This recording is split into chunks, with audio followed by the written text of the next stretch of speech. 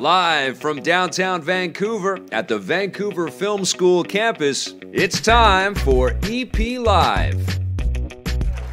Hey, welcome to EPN. My name is Victor Lucas, and we bring you the latest in everything cool, and it is Friday. It's sometime in the middle of September. I don't even know what day it is because I've just been playing games a lot. I've been staying up late every single night. It's that time of year. All kinds of fun things are coming out, and it's incredibly difficult, woe is me, to keep up with all of this awesome. But speaking of awesome, we've got an incredible show for you today. Our friend Rod Fergusson from the Coalition is in the house. Yes! And we are going to have a nice post-mortem conversation, maybe a little bit spoilery, so watch out for that. In a little bit, we're going to talk about the launch of Gears 5, which I am so excited about, especially because it's an incredible game. We're going to get to that in a bit, though. First, we've got the rundown to get to, and this one is dedicated to Eddie Money. Rest in peace for all the incredible tunes that you gave us over the years, passed away today, but also to Death to the Dictators. Loved your TV show back in the day, and you're still doing great reviews, Vic. Thank you very much. This rundown is all yours. You'll soon be able to jump behind the wheel of Mario Kart in real life. Nintendo and Universal Studios have announced that fast rides that are coming to their Super Nintendo World theme park attractions.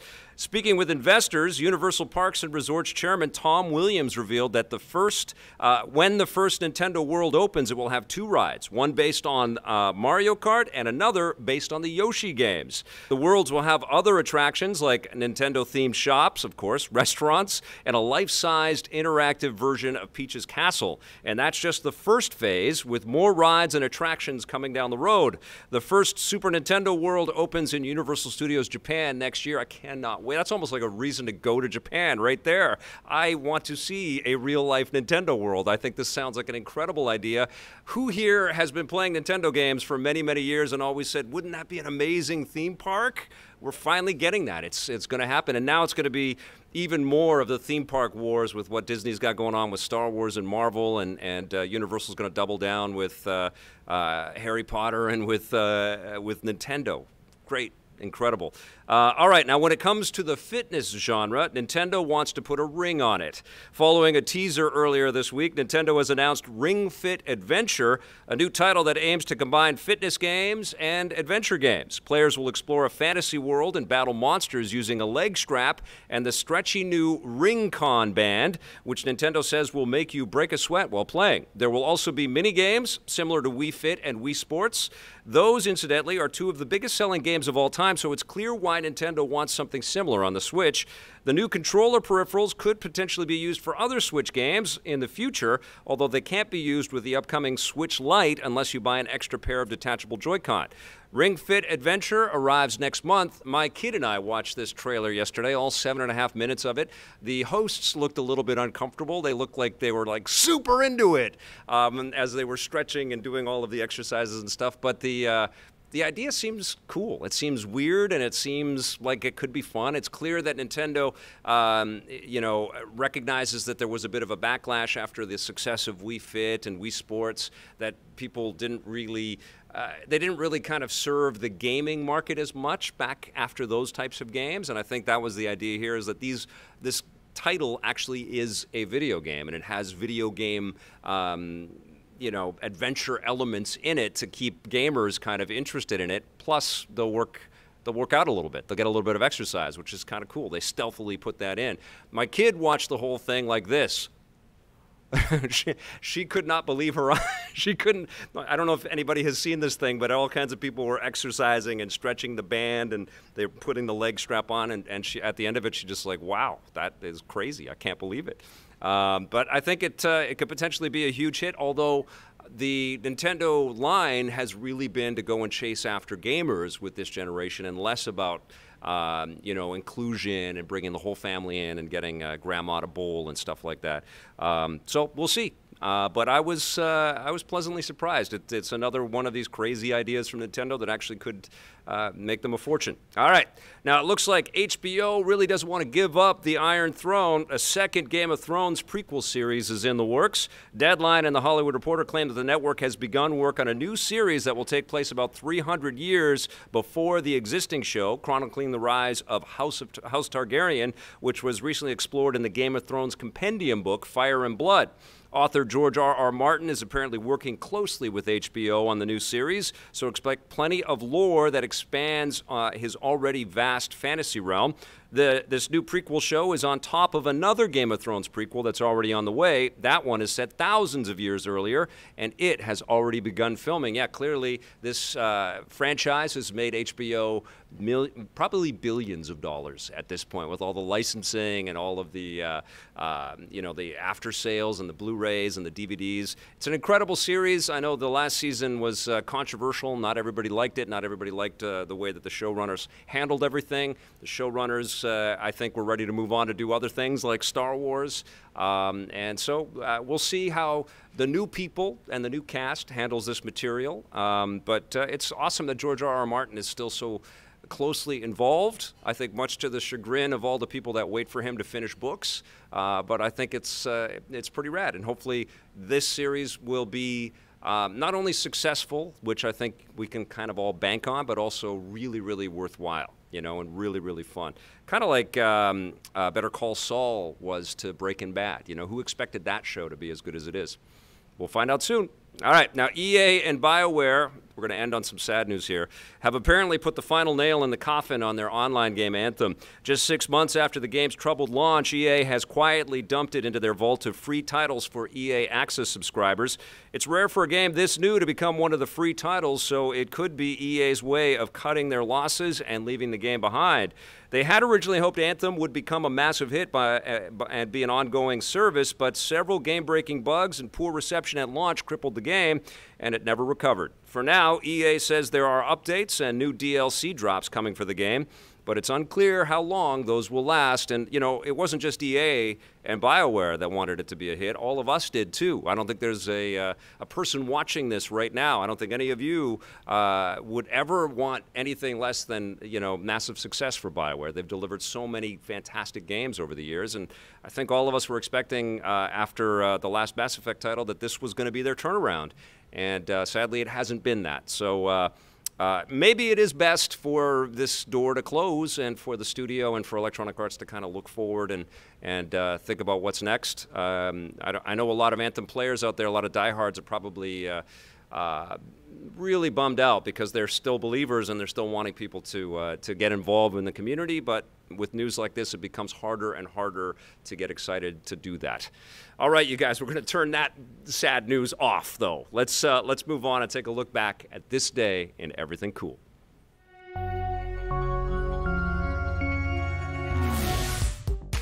Welcome to This Day in Everything Cool for September 13th. This day has seen the release of one of the biggest and the biggest video games ever. First up, on September 13th, 1985, Nintendo released Super Mario Bros. On the NES, or Famicom in Japan. The character of Mario and his brother Luigi had already appeared in previous Nintendo games like Donkey Kong and the Mario Bros. Arcade game, but Super Mario Bros. Was something very different. Unlike a single-screen arcade game, it was a side-scroller, with players traversing left to right from one end of a level to the other, with the ability to jump and stomp on their enemies. Nintendo designers Shigeru Miyamoto and Takashi Tezuka created the game as a way to show off the capabilities of the Famicom and its cartridge system, using the knowledge of the hardware to get the most out of it, and because they really knew what they were doing, the final game only came in at a mere 32 kilobytes. When it was released in Japan, the game became a huge hit and was so big that Nintendo decided to bundle it with the NES for the console's launch in North America a month later. This helped drive interest in the system, establishing Nintendo, the NES, and Mario as the dominant force in the gaming industry. The success of Super Mario Bros. And its emphasis on Mario's jumping abilities gave rise to an entirely new genre, the platformer. Mario has since appeared in about 50 million games, but who's counting?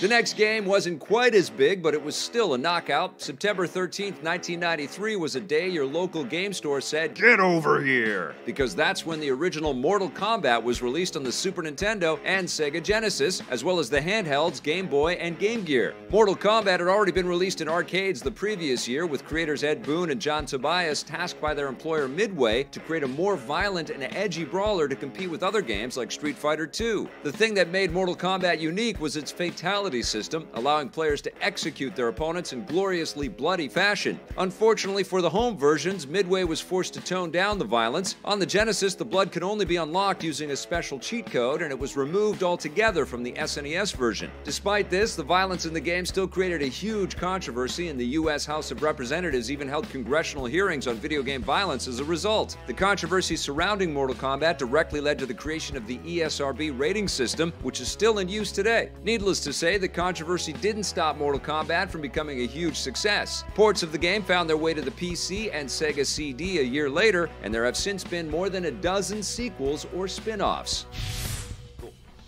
Ladies and gentlemen, we have Rod Fergusson from the Coalition in the house. It is so great to see you. Yes. First up, my friend, congratulations. Thank you very much. That's so cool. You guys finished another behemoth, another massive boss-size video game. Yeah, the team at the Coalition is amazing. I'm so proud of them. They did such a great job, so I'm really happy. That's great. When I watched the credits after the campaign, I think it's because I've been involved with the External Development Summit the last few years. Yeah. And we talked on stage one year at that event, which is a great event. I've become more aware of all the external teams that companies work with, and there were a lot of them that you guys work with. It takes a village. Yeah. Yeah. I mean, in order to do AAA at the quality that you want to do AAA at, it's not a one-team gig anymore. You have to do outsourcing and partner development and all that kind of stuff. So it's because it's like, to get it to that bar. Like for us, like Gears is always meant to be a visual showcase, and, and we always want it to be at the height of execution. And so to do that, it takes a lot of people. How far up the chain is the importance of Gears kind of registered at Microsoft? Like, does Satya Nadella know what this game means to the community? Yeah. That was I just had a one-on-one with Matt Booty before coming over here, and he was relaying to me the story of Satya coming up and congratulating him on a great game. So I'm like, I'll take that. That is amazing. Yeah. So, and then he spoke to the whole leadership team and talked about Gears 5 and what it means to the fans and that kind of stuff. So it's great. I mean, and we had, when we did our gold party, like our gold announced for Gears 4 in Vancouver, the board of directors were up, so I got to talk, give a presentation to Bill Gates and Satya and all that stuff, and so and it was amazing to be able to like talk to them about Gears. And I was talking about, at that time, Gears 4, we had the big Gears Inc. tattoo stuff, and they were all looking at each other like, there's a Microsoft product that people get tattooed on their bodies, like what's going on? And so so it's all the way up to the board of directors. They know about it. Do they play the game at that level? That's a great question. I don't know that. I wasn't asking Bill what his KD was or anything like that. So I would hope, but they were excited. The funny thing was, like, after the presentation, like the boards, the directors were all coming to me going like, I want that shirt. I need some swag. Like, so it was kind of cool from that perspective. I'm sure they get asked by a million people out there. Can you hook me up with the game? Exactly. You got any shirts or anything like that? Yeah, so it's definitely all the way through, and I think part of that is the elevation of Phil now too, is sort of the way the game has been elevated inside of Microsoft, and so it's fantastic. I mean, and the response has been unbelievable in the way that people are talking about the importance of Gears to the new Xbox Game Studios, and how we've set a bar for Microsoft and for this generation in some respects, and so like that's great praise, and we love it. And that was the mission. When you came back. It was the mission. Yeah, that's what my speech to the team was like, this was the goal, like from when I came back in January 2014, like to get to, like, how often do you look at the 6th iteration of a game, of a franchise, and say this is the best? Yeah. And so it's not very often, but that was the goal when I came back in 14. And so now that we've got Pop doing great, we're still working on tactics and 5's response, like it, and we're just doing the comics, the novels, and the clothes, and the movie. Like it's really exciting time to be a Gears of War fan. I follow Cliff Bleszinski on Twitter, and he's always thumping his chest and saying he's not getting back into games. Right. But he saw an ad for Gears 5 at a baseball game or something like that, and And I'm curious if you guys had any inclination, working on the first Gears, where this road would take you. I mean, you clearly knew you had something special there, but did you know it was going to be this important to games? No. I mean, with Gears 1, definitely not. Like, we had no idea what we were building. Like, in the sense that the sort of the speech to the team afterwards was like, we've got lightning in a bottle here, but we didn't realize. Like, because, we were 24 hours from cutting multiplayer. Like, we had a weekend to prove that we could make multiplayer work before cutting it. And yeah, and it was just a lot of hard work. And so the notion of where it went on to, where it kind of defines what horde mode, anybody who has a multi-wave against endless enemies, it's all called a horde mode, even though that's our name. And there's a bunch of stuff that it helped, I think, set up what third-person shooters can do and cover-based shooters. Yes. So, and what I love about what's the response to 5 now is that we're sort of pushing the envelope in other ways. We're trying to be, more approachable, more accessible, more inclusive. We're trying to set a bar for visuals, a bar for sound. Like Forbes just wrote a multi-page article just about our Dolby Atmos implementation. There's an article of over 1,000 words about Dolby Atmos alone. They don't talk about anything else but the Dolby Atmos. Well, I mean, that's got to be so rewarding for a veteran like yourself that has come, from all different levels of the video game industry and just watched it grow and grow. Right. To be given sort of the tools and the toolbox to be able to implement all of this stuff at the highest level. Yeah, I mean, it's just the quality of the team, right? Yeah. It's just the people. That's what I talk about is one thing about the product. You remember the games you're making, but what I remember more is the teams I work with. And cool. and when people are saying, like, okay, you've been on and off with Gears for 15 years, like, how are you still doing this? Yeah. And a lot of it is just like, beyond getting to work on my favorite franchise, is the fact that every day I get to come in and work with some of the most talented people in the industry and learn from them and grow from them. And so it's really exciting from that perspective. So, and the fact that, and Microsoft just gives me enough, and the studio enough leash to just do what we want to do. People want to write the story. They want to have the story of this overbearing corporate, overseer who tells us to make Game Pass games that have to be this kind of way, and they want this story that doesn't exist. And, yeah. and the reality is that Phil and Matt say, here's your studio, go make great games, and you go, thank you very much, and off we go. And so they don't tell us what to build. They don't tell us how to build. We just they give us here's your money, figure it out, and we're like, great, and that's what we do. I'm curious if you've got artists that are working on the team that are working on Marcus Phoenix's beard, and they look at you as a little bit of reference. Yeah, exactly. Yeah. For Gray, it's a good reference for Gray. Yeah. No, the funny thing was if you watch the 2018 to 2019 where we shaved him and then unshaved him, yeah, it was this funny thing because I just felt like as you move from game to game, you want change in the characters. Yes. And so I was like, okay, so Gears 4 had a beard. And now we're putting a beard on JD, and I'm like, I didn't want everybody to be lumbersexual. I didn't want beards on every character, so I'm like, let's just shave Marcus. We'll shave Marcus. It'll make a difference between 4 and 5. And the response at E3 when everybody saw shave Marcus was like, what the hell? And I'm like, we may need to think about this again. And so I went back, and I had to send the mail to the team, like, okay, put the beard back on. And everybody was like, yay! Like, you could hear a cheer in the room. So I was like, oh, he's still the best character. Yeah, John is amazing. He's incredible in the game, too. Thanks. It's so fun. That's one of the things about the game. I talked about it in my review, is the, I don't know, the permanence that you're creating with these characters, which nobody would have predicted with the first Gears. Right. I mean, it was so fun, and it was so important, but right. it didn't feel like we'd be sort of caring about the people, right. And getting to know their children and caring about their children. Right. And I guess that's got to be another reward for you guys as well, right? Yeah, I mean, we tried to pivot away from, I think what was great about at the time in 2005, 2006 was to have these sort of iconic characters that were sort of, I call them archetypes, like oh, I get the sports hero, I get the, the anti-hero, I understand these archetypes, but when you look at where they were in their 40s, in that, and so they weren't really changing. The world was changing around them, but Marcus's personality doesn't change. Cole's personality doesn't change. So when we went to Gears of War: The Next Generation, what I call the saga we're on now, we wanted people old enough to fight. So I didn't want to have 12-year-olds. I wanted them to be able to go to war. But I wanted them young enough to be able to be transformed by their journey, and so we set up a foundation in 4, but 5 is where you really get to see JD something happens to JD that I won't spoil, but something happens to JD that transforms him. Kate is going through a transformation, and that is great to be able to take these stories because I feel like I look at the original saga as sort of the Tim Burton Batman, and I look at the new saga as sort of the Christopher Nolan Batman. I'm not trying to say we're Christopher Nolan, we're not. Yeah. I'm just saying from a sensibilities, one is a little bit over the top, a little bit more kind of comic booky, and the other one is trying to be more nuanced and a little bit more contemporary, and that was our goal, at least, to tell different kinds of stories. And so I think that's what's helped, is that modernizing the characters and modernizing the storytelling is kind of giving it some permanence, as opposed to us trying to be 2005 just wooing and grunting our way through the next game. Yeah, you can't just keep making the same game over and over again. Right. Yes. But saying that, I know that you have fans that want you to keep making the same game over and over again. Totally. And what's the response? What's the reception? What kind of feedback are you getting from people? It's largely positive. So we get a lot, because I was about to give away our trivia, one of my trivia questions.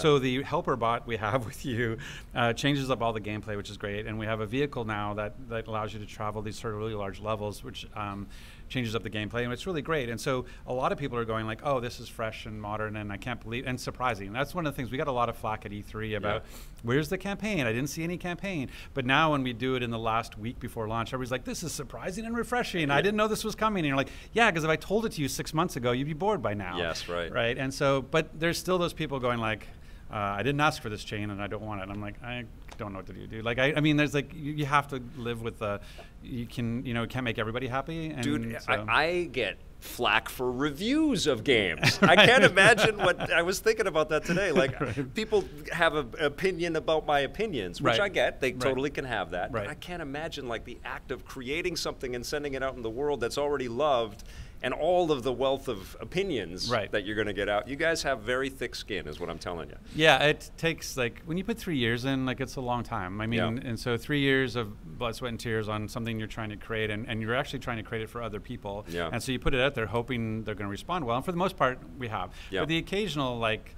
quick to judge on, like, the irrational reaction, you kind of like, I don't get, and that is the hard part. And you sort of, the human psyche is to read 10 things and 9 are positive and 1 is negative, and you focus on the 1 negative. Yes. And so we all do that. Yeah, exactly. Yeah. So you have to temper it and kind of look at where everything is. And plus, times have changed. When you look at, I think Gears 5 is the best Gears game. But if you go by like Metacritic, you'll look at, okay, Gears 1 was a 92, 94, and we're an 85, 86. Don't go by Metacritic. No, exactly. Well, and the times have changed. And, and the way that scores are aggregated are different, and the way that people talk about it are different. And the 5-point scale drives me crazy, because it's either a 4, it's either an 8 or a 10, and no one wants to give you a 10, so it's always an 8. You're like, always an 8, really? Yeah, it's always an 8. Like, God damn. Like, that's why we never shifted out of the 10 point. I could never go down. And I remember I used to fight with Tom Russo at Next Gen, because we had a partnership with them for a while. Right. And they had a 5-star thing, and we had the 10. And I said, "Can we just double your thing?" He said, "No, it's 5." You know, Tom. Right. No, it's 5 stars. It has to be 5. So in our reviews back then, we'd have the Next Gen score with stars on there. Yeah. Well, my favorite are the people who are reviewing stuff they don't like. Like if they were to go to me and say, "Okay, Rod, I need you to do this review on this improvisational jazz album. Could you give me?"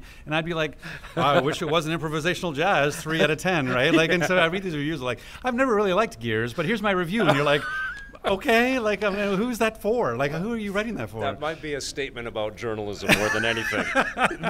More than anything at all. But I mean, largely the thing for me is when you look at the user reviews and the feedback we're getting online and from the fans, which is who we created for, it's been great. And it's been positive and it's been supportive. Even we had, with any game, when you have like millions of people show up on day one, your servers are going to strain, your scalability is going to strain, and you know, hats off to our community team and our live ops team to updates every hour, and they're working on it, and they got through it. Like, that first weekend was bumpy, but we got through it, and large part people are just like thankful that, hey, you're working hard on it and you're keeping us informed and you're working hard, which is what we want.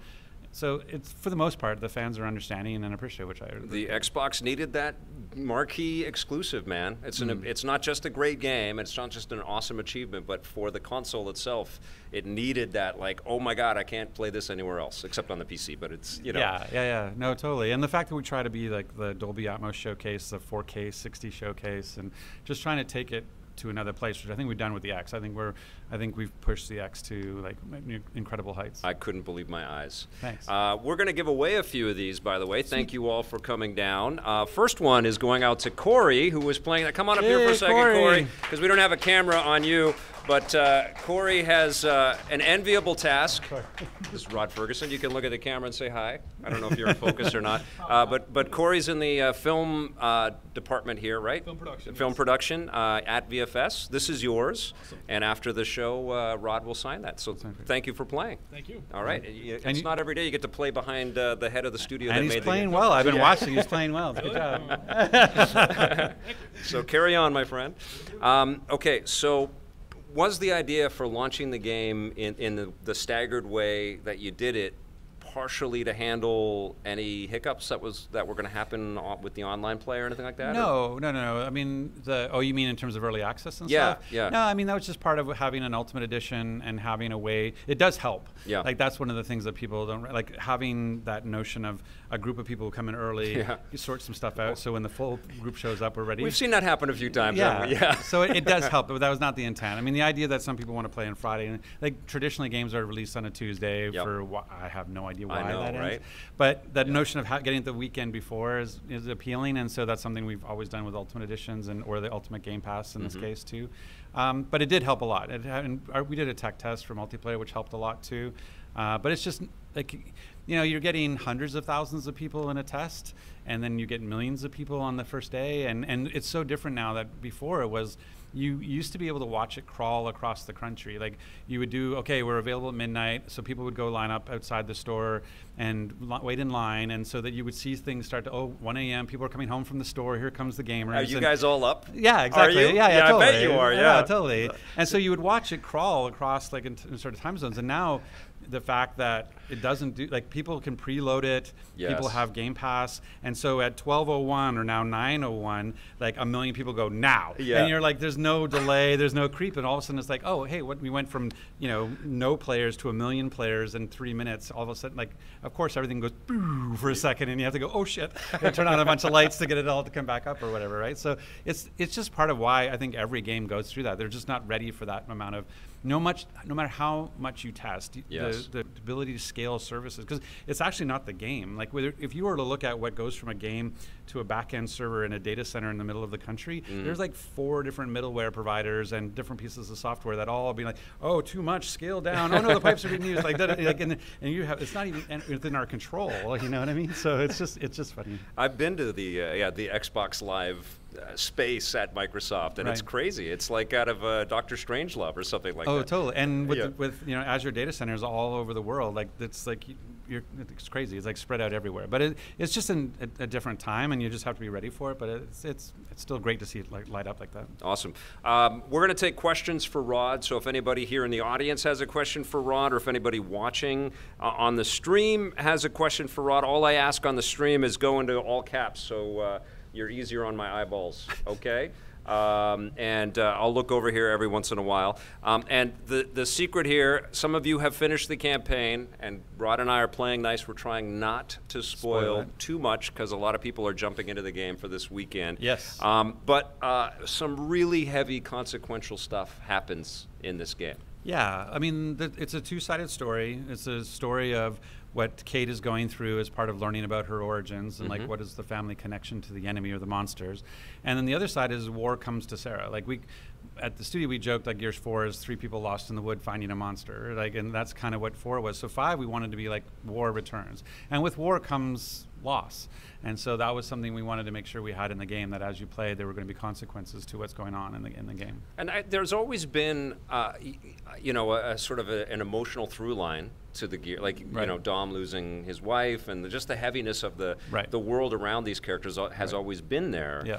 But the tools to show that cinematically have not been at this capacity. No, I mean, the quality of what we can use to do the storytelling. And Greg Mitchell, who's our cinematics director, amazing cinematics director, he's been with us since, like, he worked on Gears 1 all the way through. And so the person helping to sort of show that story has been the same, but the technology and the team around him is different. Yeah. And so what you see is sort of realizing what the vision actually is. But what I love about Gears is it's one of very few franchises that has a breadth within its tonality of the franchise, that in 1 second we can be very comic book laughy, making jokes, then we can be sort of Fast and Furious action blockbuster set piece, to I'm crying because I have to euthanize my wife. Like, you know what I mean? Yeah. And so the notion of having a franchise that you can kind of almost go anywhere and it still works as long as you sort of ground it in the world is liberating for one, because we can tell any story, but it's just really fun because we can go anywhere. Well, I mean, this is what I wanted to talk to you about, because as I was playing the game, I started to recognize somebody that's played all of these games and finished all of these campaigns. Right. And, you know, I'm not a diehard that it stays with these games forever because I've got to review other things, Sure. but I've certainly appreciated every experience that I've had with Gears. With this one, I really got the sense that the genres can be new genres can be introduced into this world a little, because you're expanding into, in the context of the stories that you're telling, into a bunch of new different ideas. And you did that a bit with 4 with the controlling the robots. Right. And now you've got different types of games. You've got a tactical game, and you've got the Funko Pop game. Right. Is there a team at the studio maybe doing a little R&D on different ways to approach a Gears game? Yeah, I mean, we always looking at we're always doing R&D and looking at stuff. I mean, for us, for this one was like the commander's intent. We call it, like, people might say, a mission statement or a vision statement, but we're a military game, so we like to use military terminology. So the commander's intent for Gears 5 was challenge expectations. Yeah. Because we know that 4 people were saying, like, hey, that's a great Gears game, but it feels a little safe. And so we went in going, like, okay, how can we challenge expectations? And that was whether through player choice and the things you can do in the game, to the way we did marketing, where we put multiplayer on stage for the first time at E3, and we saved campaign till the very end, and those sorts of things. And so, yeah, so as we looked at it, we were like, okay, if player choice is one of the ways we can challenge expectations, how do we lean into that? And so things like player-initiated combat, which was a big thing about BioShock Infinite, was around let the player start the fight, don't start the fight without them, kind of thing. The notion of having a helper bot that can provide you RPG elements that now I can use. My only verb isn't just the bullet on the end of a gun. Now I can go invisible, or I can solve all these puzzles with putting up a shield or a proximity bomb and those sorts of things. And then the open world elements where, like, okay, now we have a level that's probably like 50 times bigger than any other Gears level, that I need a vehicle to be able to go from point to point to point, and handing the keys to the player to control the pace, because usually we're very we have a lot of pride around pacing, in terms of trying to be a summer blockbuster. And so in this case, it was like, okay, like, if you want, like, your eyes to bleed, go mission, you can do it. Or if you want to be like, hey, that was really intense, I want to go look around for some stuff, and I want to go do some side missions, or just go look for story. Which is me. Yeah, well, you can do that, and then the vehicle lets you do that. So it was kind of cool to add flavors of other, like an RPG flavor and an open world flavor, without trying to become a new genre. It was just meant, like, how can we expand the verbs for Gears into new and interesting ways? I could feel that. Okay, and, cool. and me as a consumer of all of these entertainments wants even more of that. Okay. And so from me, you have all the agency to experiment and show me what else you guys got. Noted. All right? But you mentioned a little helper robot. Yeah. And I think that leads into a question that we're going to throw out now. Some of you may know the answer to this, and some of you may already have the game. So play fair, and if you've already got the game, to put your hand up, okay? Exactly. But, go ahead and what ask. is the name of the helper bot? So you choose. You choose. You're the host. Okay, we've got this guy. I'm sorry, I don't know your name. There That is you correct. go. The answer is Jack. This baby is yours. Batman is going to give you that one. We'll give it to you afterwards, and Rod will sign that one. If you want it signed. I don't want to lower the value of it by signing it if you don't want it. Okay, we have 2 more, and you can come up with a couple What is more. the name of the vehicle that you drive in Act 2 and Act 3 of Gears 5? Ooh. Oh, see? No, Dana, you can't answer. Dana works. Our communications director at is like, I know. Coalition. You have the game, Dana. Oh, but you already have the game because you just finished it. So all this is telling me is that marketing's not working. Our marketing's not working. What's the name? Okay, so no one knows the answer to. The answer is a skiff. Skiff, yep. Which is our wind-powered vehicle that you kind of sort of wakeboard behind. What is the new cooperative mode we showed at E3? Oh, that's a good one. That's a good one. Blake, you're disqualified. You can't answer that. So 3-player co-op. You got fans here, but they don't know all the I know. details. I feel like I know. Yeah. Yeah, and Rich just bought it. Yeah. You got. It is called Escape. There we go. What's your name? Mike. Okay, Mike. This one is yours. We have one more. Do you want to save it for a little bit? Yeah, let's save it. Okay, let's see if I've got any questions here.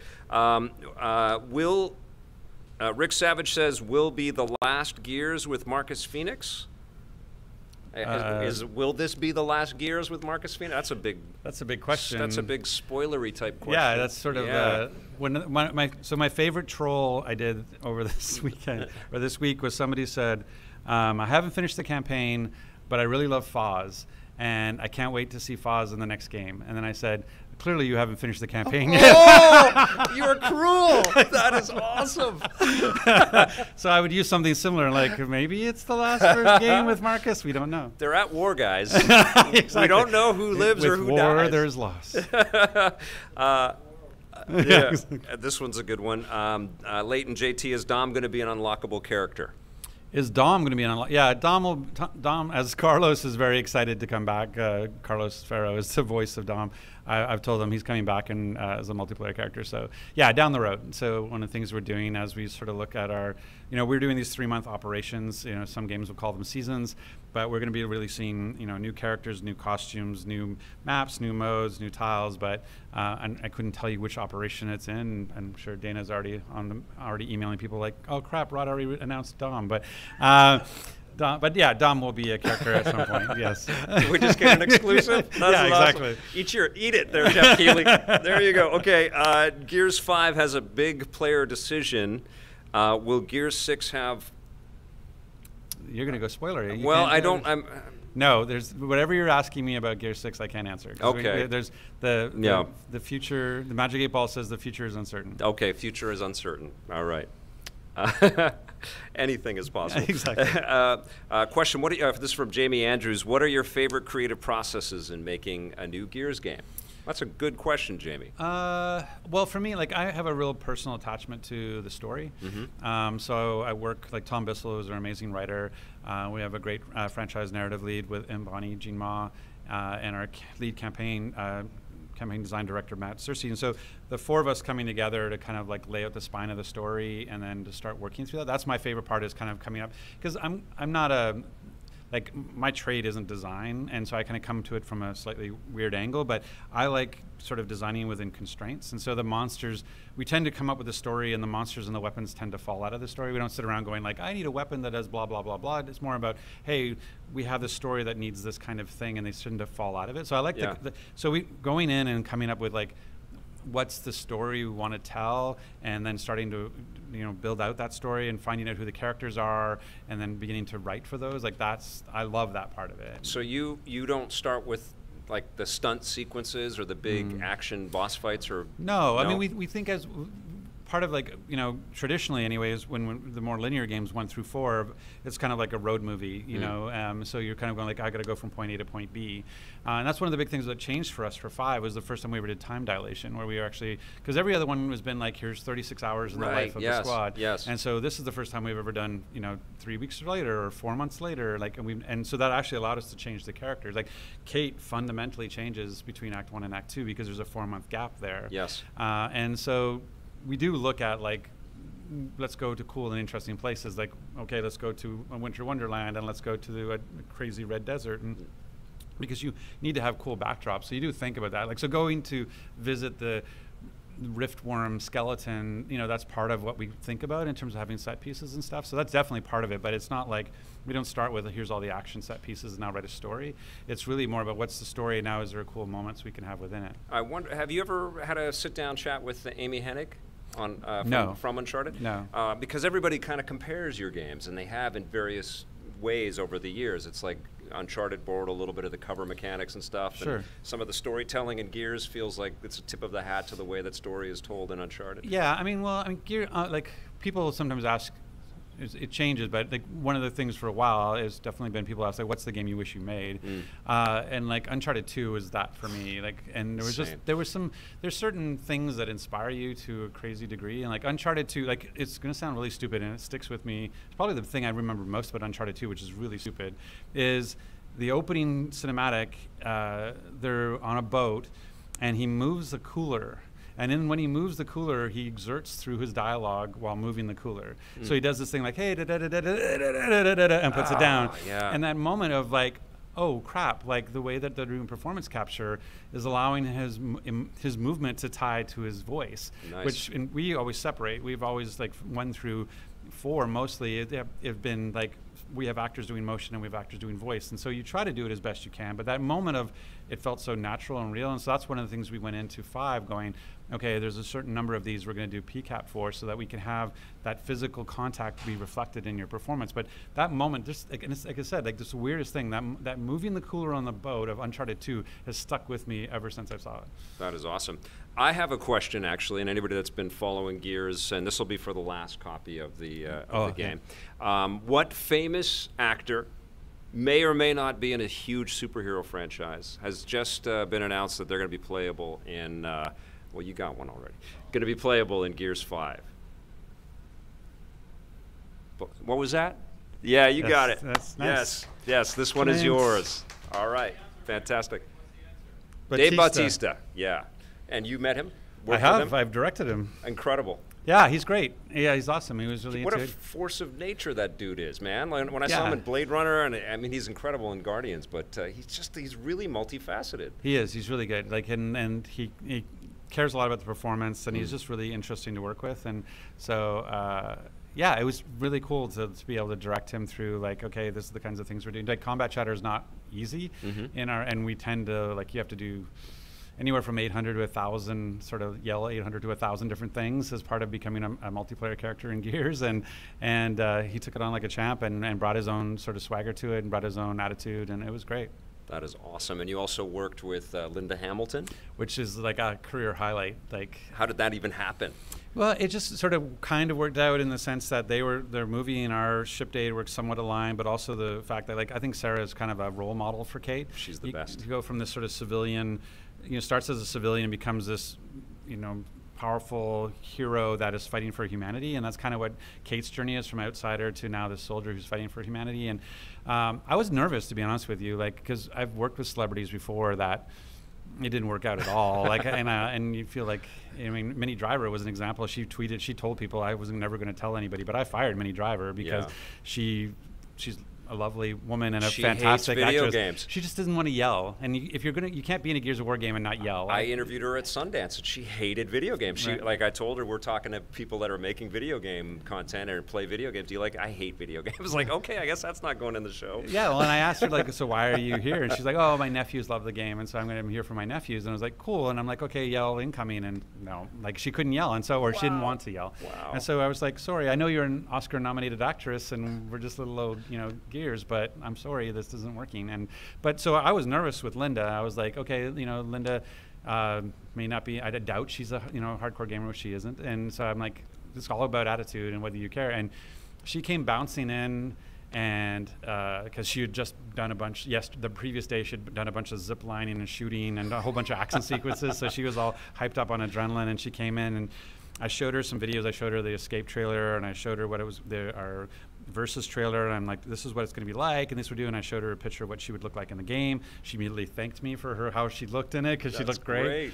And then she got into the booth, and she was a joy. Like, she just wanted to, like, she wanted to deliver the best. And she's actually helped us where we said, like, hey, every time an actor is on the mic, we want you to bring you, like, the character, and same thing for Sarah. And so we got to the only thing she called on was, like, when we have a section for down but not out. When you go down, and there's like, help me is one of the lines, and she just said, Sarah doesn't ask for help. And so we were like, fine. And so we wrote to, like, get over here, come get me. So it was never like in a passive, like, help, I need help. Like, she's like, I don't do that. And I'm like, that's great, that's perfect. So those are the notes you want. Yeah, totally. So multiplayer is out there.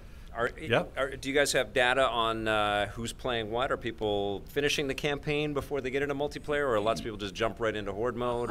It's a little bit of, it's a sprinkling. I mean, definitely Cliff used to say, come for the campaign, stay for the multiplayer. And we definitely see that. Like, we definitely see people, which is what makes sense to me anyway. I like knowing the characters' context before I play as them.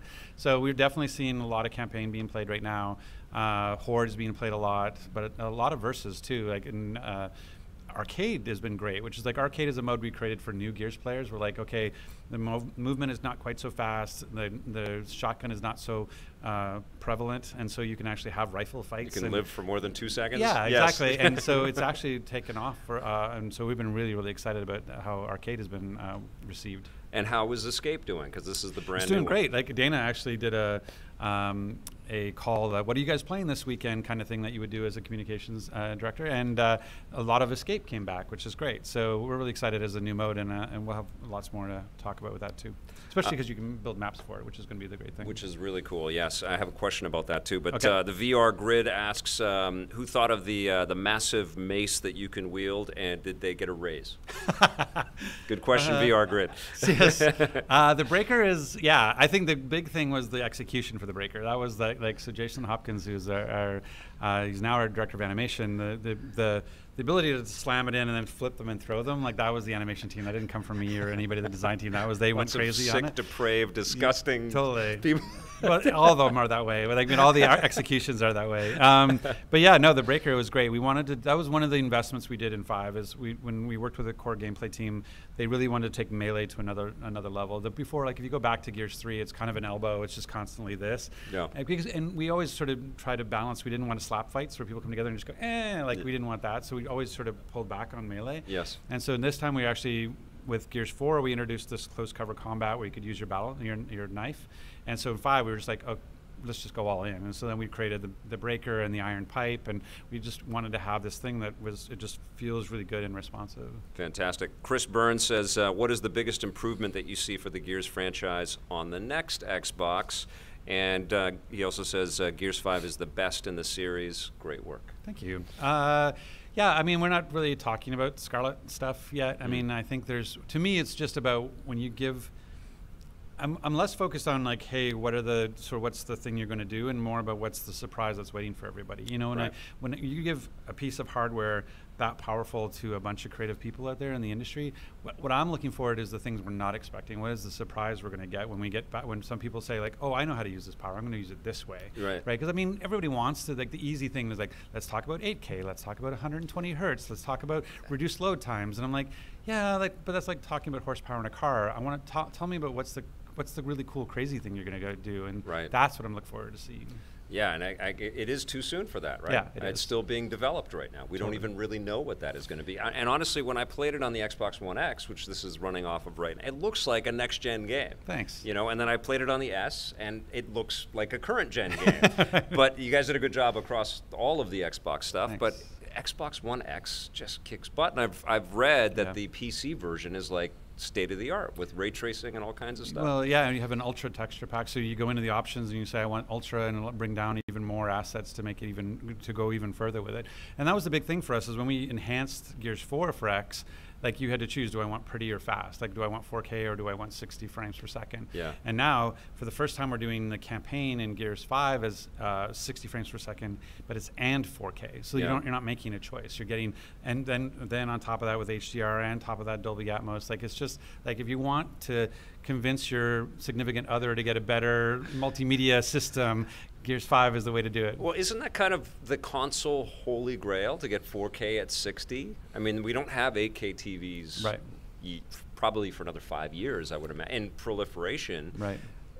Do we need a new Xbox is what I'm saying. I can't answer that, but what I can say, we always need a new Xbox. I guess so, yeah. More power is always better. Yeah. But no, I think we're in the sweet spot. Like, Gears 1 kind of caused people to go buy HD TVs. Like, that was the thing. Like, I know that I was part of the, if I want to see this game, I got to go. I think we're hitting with 5, I think we're hitting the sweet spot around 4K and HDR. Yeah. Because even my brother, because I sent my brother the custom X. You're so right. The lighting in Gears 5 was the first time in any game on a console, on my TV, where I went, holy, that's what HDR is. Right. That's really what it is right there. Yeah, and so when I sent the custom X to my brother, and he was like, oh, but crap, I don't have a 4K HDR TV, and so now it's just like, I'm going to go buy a 4K HDR TV. You know, so it's just like it's sort of in the sweet spot where now it's more, and I think Atmos is kind of there. I think a lot of people are getting it through headsets and what have you, but the fact that people are having an Atmos conversation, which was not, we had Atmos support before, but it was kind of a little ahead of its time, and now I think we're kind of, it's actually a little bit more common. And people have it. And they're enjoying it. Like, as you read, that article is mind-blowingly how much they loved it. This frame is great. I love it. The game is, is so much a part of the frame. It's awesome. So the game is it's on Xbox Game Pass. Yes. So that must mean that millions of new people are playing this thing. Yes. That like weren't even ever playing Gears before. Yeah. And are you sort of responding to that and seeing that? Is that a totally? Yeah. Yeah. Well, that was one of our big design things going in, is we recognize that we're going to have millions of people who don't have that barrier to entry. Like as a creator, you want to tear down barriers, right? Yeah. So we did a bunch of stuff around accessibility and to allow new players to play and support the adaptive controller and all that kind of stuff. But then was also just like, if you don't have a $60 barrier and you already have your subscription, or that you can get a subscription for $1, like literally you can go spend $2 and play Gears 1 through 5, right? And so our anthology is behind $2. There's a hat for you. And there's a hat. And so like the fact that all these people are coming, they don't have that barrier, means they can go and play. There's a and shirt so for we you. had to design like boot camp. Arcade was for new players. You know, Jack was for new players. Like, there's a bunch of different ways to do that. So yeah, it was approachability was a big thing for us because of Game Pass. Is there Not distracting at all that Victor's throwing stuff out to the crowd while I'm talking. Just think of me as one of those NBA mascots. Yeah, running exactly. T-shirt gun. What is the run? Can you give us a sense of how long you guys have content planned for Gears 5? Like, are we going to be getting new things for 2 years? Through, like, what are you guys thinking? I mean, that's hard to say. Like, I know, like, we have a definite games as a service is a thing now. Yeah. And so it'll probably do more with how we think about what's next. And so as we envision what's next, depending on how long it takes to make what's next, will probably determine how much we support and how long. Because the thing with 4 is that we were 3 years after 4, and we did an esports event and had the highest viewership we had had the entire time. So you can see that there's a sustain and a length. Absolutely. And now that we have, for the first time, user-generated content with Map Builder, that people can actually make content for the game. Yeah. My hope is that 5 will go even longer than 4. I think it will. Okay. I've got one more question here, unless anybody in the crowd has a question for Rod. Okay, go for it.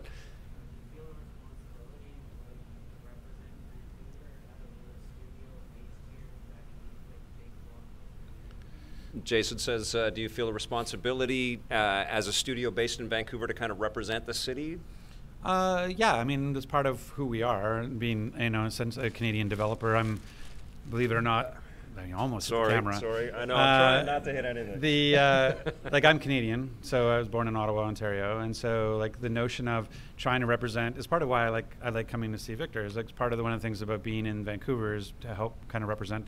The thing that you realize, like when I came, 2014 was the first time I was ever in Vancouver in terms of like staying here to work, and the development community is so tight knit that there's people, all the people in my studio all know everybody else in every other studio, and it's such a close, collection of people that it's really interesting, and the talent that's here is amazing. So I always feel like that's like, how do we represent, in terms of the Vancouver and Canada as developers, and so it's a big deal. But in terms of being like AAA storytelling, that kind of stuff, that's more about being who we are as Gears more than it is about being Canadian.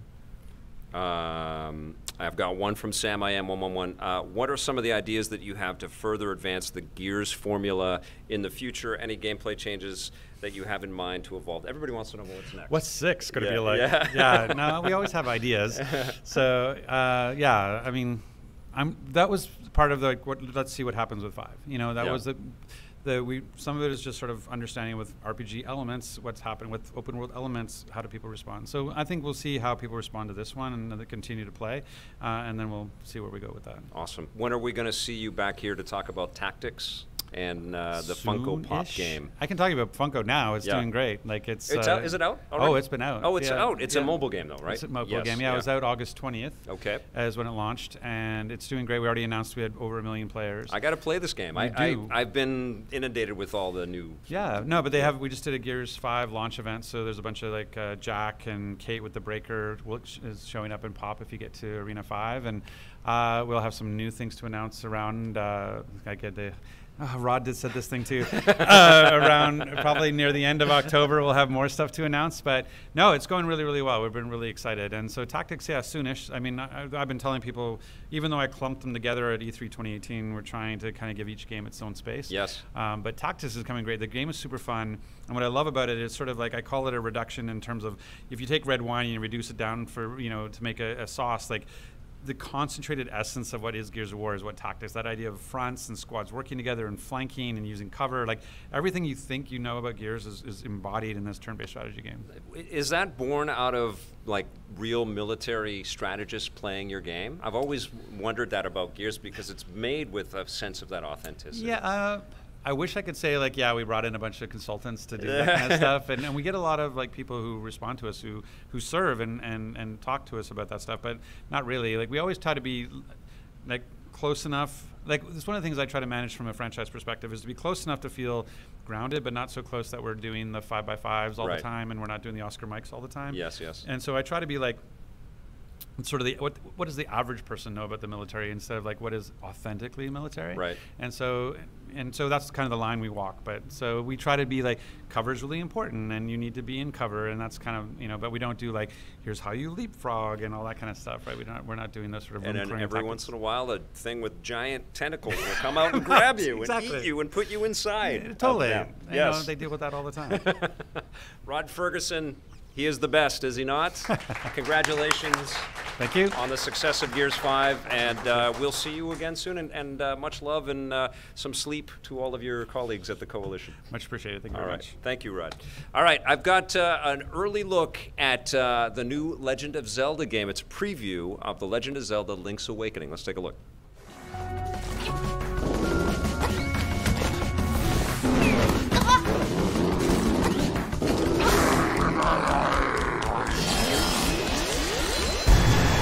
I found my favorite local park to talk a little bit about my first thoughts on The Legend of Zelda Link's Awakening for the Nintendo Switch. This is, of course, the remake of the Game Boy Classic, one that I played and loved way back in the day, and it is a very surreal thing to play this game again with the haze of memories of playing that Game Boy Classic and running into people and doing different objectives and getting into dungeons that feel vaguely familiar, but of course everything has been beautified for the Switch and everything looks very toy-like or puppet-like. Gorgeous, gorgeous visuals and a great concept on how to update a classic but still keep it connected to its roots. Now, I can't talk about my entire playtime with this game. I'm still playing it. I'll have a review next week, but I can talk about the first few dungeons in Link's Awakening, and I can talk about everything up to a certain point where you get to this very special, memorable village. It's adorable as hell, first of all. That's the first thing that washes over you as you're jumping into this world. Of course, Link has to wake up and do some chores. One of them, find a sword. And then basically what you're doing is you're running around from character to character and they're giving you little hints or they're setting you off on quests that will help you obtain items that will help you unlock further dungeons and explore more of the area. I've had a big smile on my face as I've been playing through these dungeons, getting into battles with different enemy creatures, which might be pigs with spears or shields and swords. You might be fighting little bugs that might creep and crawl at you. You might be fighting these big plants that are spitting all kinds of venom and poison at you. You may be enlisting the help of other characters that are going to help you defeat these obstructions and get to those dungeons in some really interesting different ways. And you're going to hear great music kind of permeating, echoing from the voices of characters like Marion, but also just in the soundtrack of the game. It's just wonderful.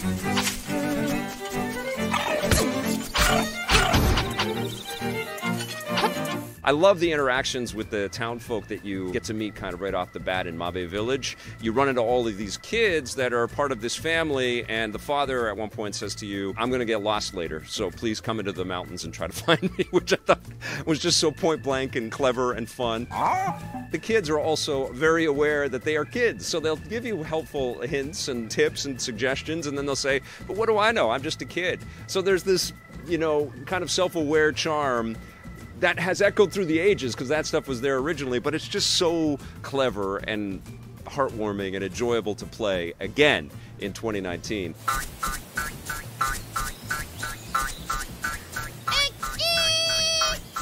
The map isn't massive in the game because it was, of course, made for a Game Boy way back in the day, and there were memory limitations. But still, it was incredibly impressive to jump into that world back then, and I would argue that it's incredibly impressive to jump into this stylized version of that world in 2019. It's perhaps not as transcendent as jumping into the shoes of Link in something like Breath of the Wild, where it feels a little bit more one-to-one and you're lost in the scale of the immersion.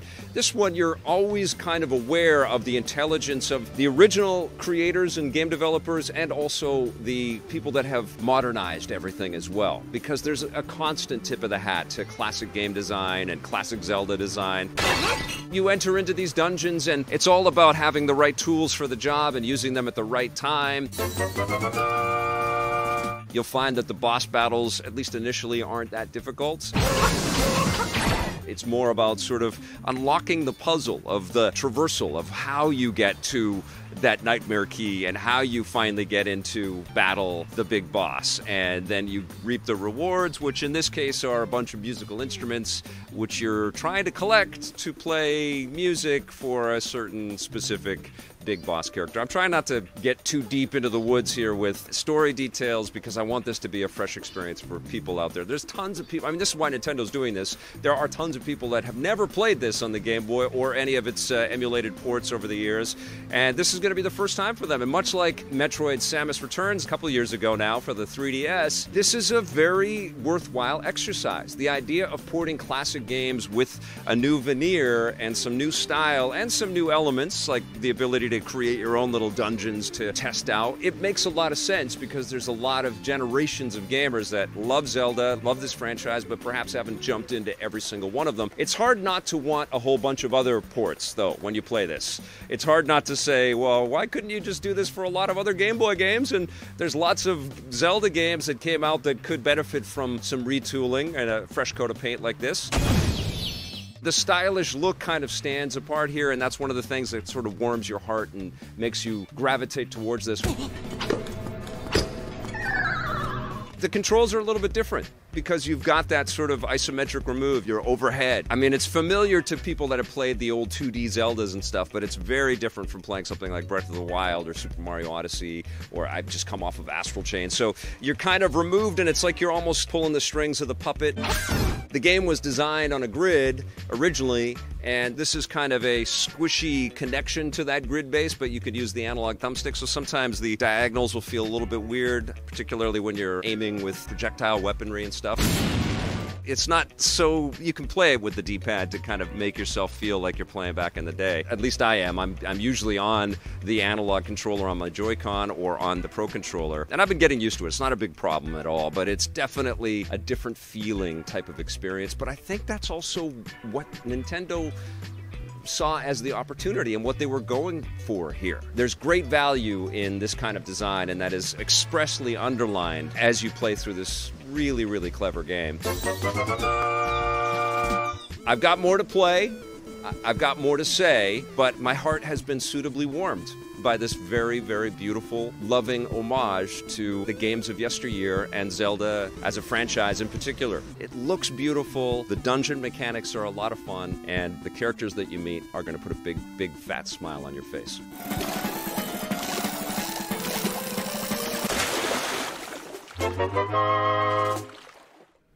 Yeah, so the plan is to review The Legend of Zelda Link's Awakening with Johnny Millennium from the Happy Console Gamer next week. So watch for that.